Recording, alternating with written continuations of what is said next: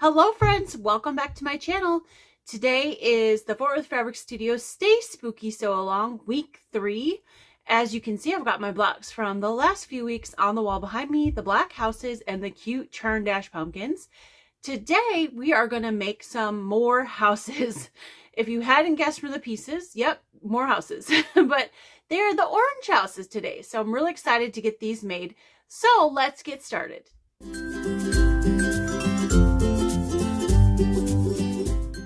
Okay, so as you can see, I've got all my pieces laid out here. These pieces are going to make the house, the main house part, and this is going to make the roof. So the first thing we're going to do is we're going to make our roof unit. And to do that, you'll need a marking pen. And you'll need to draw a line on the back. Let's scooch these out of the way for a second. On the back of these squares here, from corner to corner.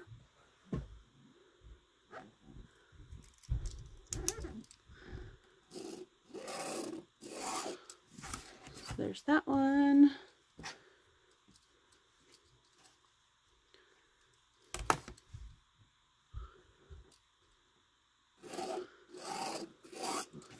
Okay.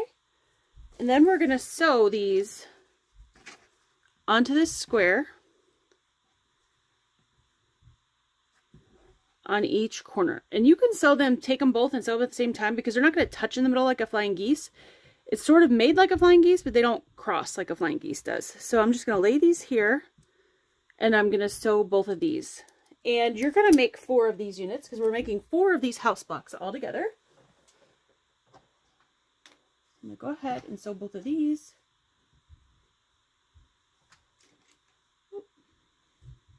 Helps if you have thread in your needle.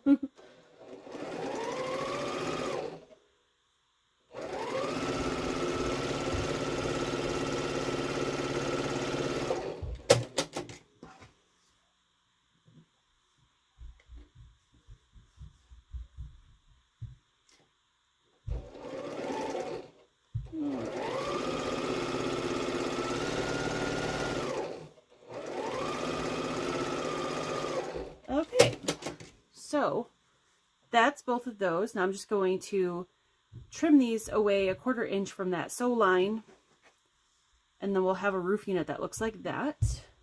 Trim and press. And just had my ruler, now I can't find it. There it is.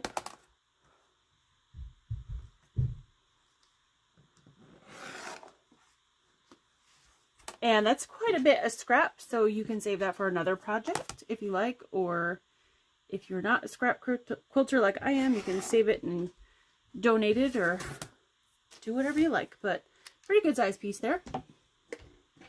Left over. So now I'm going to press this. Put some pressing solution on there.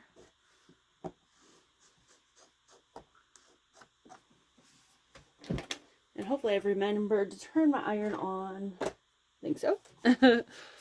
Alright. So I'm going to go ahead and press this.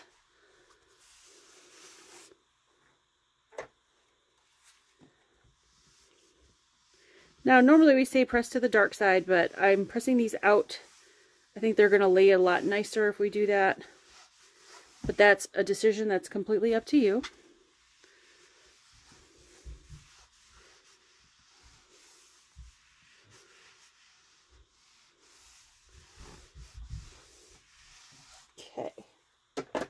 And that is our roof unit done. So you're going to make 4 of those. I'm going to set that aside for now, and I'm going to grab the house pieces. Now, you're also going to make 4 of these, but what I want you to do is pay really close attention to these rectangles right here. So first of all, they're directional, so pay attention to the fabric. But second, as you can see, the one that will be on the right-hand side of the house is bigger than the one that's going to be on the left-hand side of the house. So make sure that you orient those correctly. That guy, which is going to be the door of the house, is going to go right in between the two. So smaller door, larger. So if this is your left, middle, right hand section. And after we sew these 3 together, we're going to put this one right on top. And that's going to make our house body unit. So let's go ahead and do that.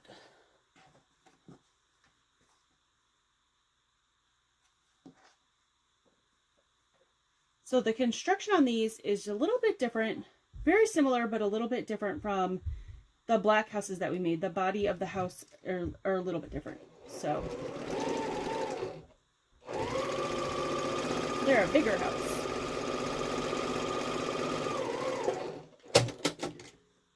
So I'm going to finger press this for now towards the orange. And then I'll put the other side on, and then I'll press them both with the iron at the same time, just to save a little bit of time. And don't forget to make 4 of these again.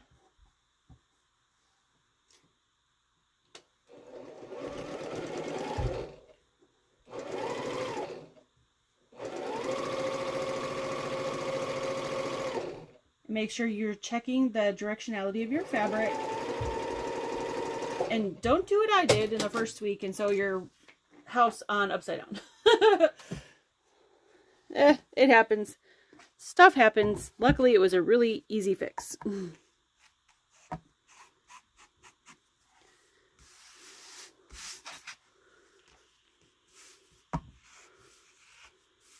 Okay, I'll give those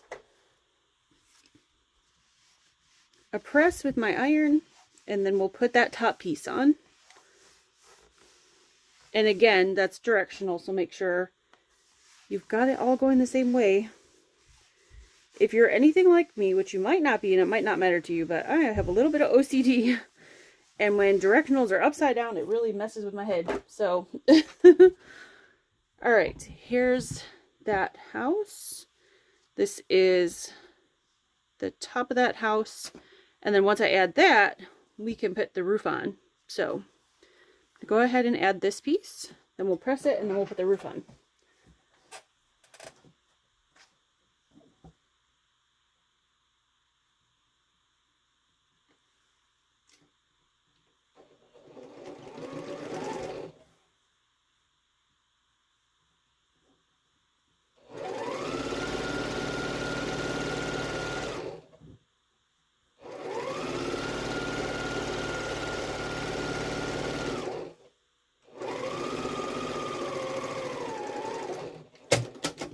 Okay.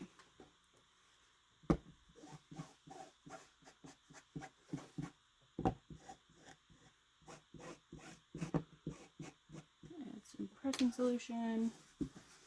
Flip that guy over and grabbing the iron. Ironing is definitely a very important step. Make sure you iron between each step. I've seen a lot of blocks lately. People are posting on, not for this group, but for other groups, other sew-alongs that are going on, where it kind of looks like some people aren't ironing between each step, and then they put their block up and they show it and they say, why does it look all crooked? And I could tell right away that some people it just needs an iron. That's all. I know it adds time, but it really will help your block come out better. Okay, so now we're going to put the roof on the body of the house, and then we're going to be done. Quick and easy block.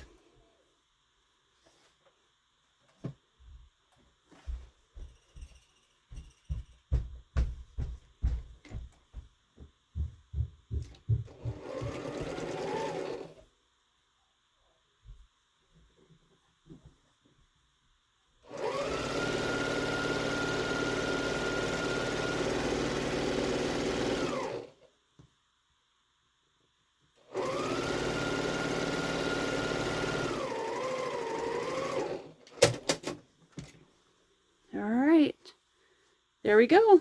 There's our house. So I'm going to go give this a press, and I'll come back and I'll show you all of my houses. Well, that's it for this week. I hope that you enjoyed these blocks.